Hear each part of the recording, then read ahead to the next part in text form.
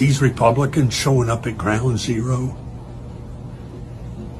when over 138 of them son of a bitches refused to certify the election and was part of the insurrection, and some of them even gave guided tours of the Capitol the night before, and they show up to honor over 3,000 people that died.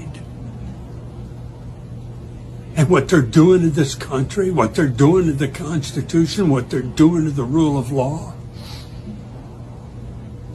And Ron DeSantis, where he's taken freedom out of Florida.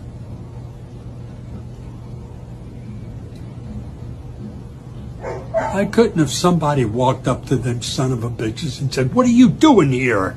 You don't belong here because you're a goddamn fucking traitor to this country. How dare you be here?" But nobody says a fucking word.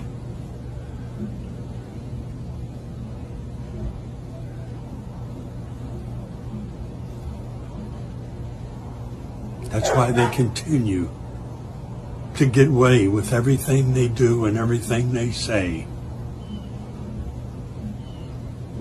Because everybody in the Democratic Party won't stand up to them. Because they're a bunch of fucking candy asses.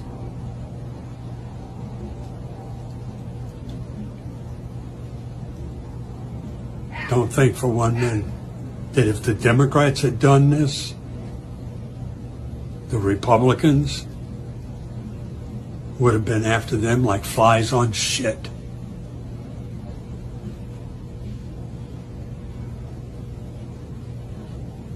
They're scumbags, and they don't deserve